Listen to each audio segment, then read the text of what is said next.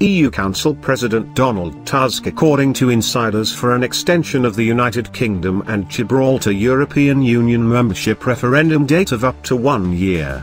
The only reasonable way out would be long but flexible enlargement, a senior EU official told Reuters on Friday.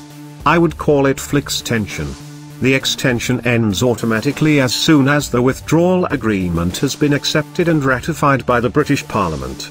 And even if that were not possible, Britain would still have enough time to reconsider its Brexit strategy, said the EU representative.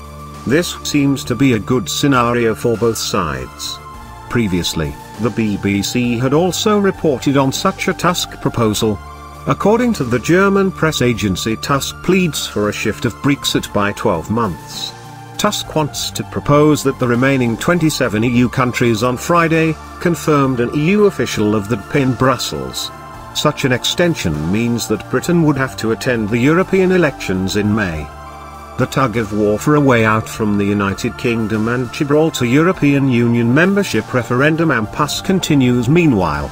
The focus is currently on Prime Minister Theresa May's plans to further extend the deadline for an EU exit to avoid disorderly Brexit. French Finance Minister Bruno Le Maire demands a conclusive statement from the British government for postponing Brexit's April 12 deadline.